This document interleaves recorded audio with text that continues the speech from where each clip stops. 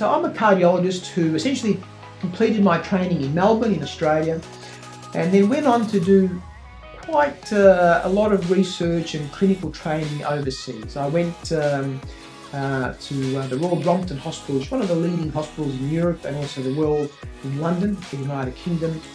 I spent a few years there training in the field of interventional cardiology. That's the field whereby we manage patients with blockages who need stents and devices to open up the arteries. I then went on, always had a passion for research and trying to learn as much as I can about how the heart works. But really what I'm motivated about is how we can better improve the quality of life of our patients through the use of technologies. So I went overseas then again to the Netherlands. There's a large cardiac centre called the Thorax Centre. That's where I also completed a PhD.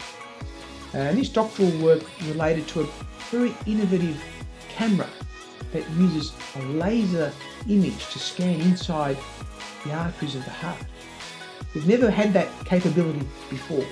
Traditionally, we perform an angiogram, which essentially gives us a two-dimensional representation of whether there's a blockage there or not. But with this camera that I worked on in Europe, we were able to place this camera through the wire that we were doing the angiogram with and look in high resolution about how the artery was building up cholesterol and how best we could tackle that by these devices or these stent devices. That research allowed me to complete a PhD and also then bring that new technology into Australia.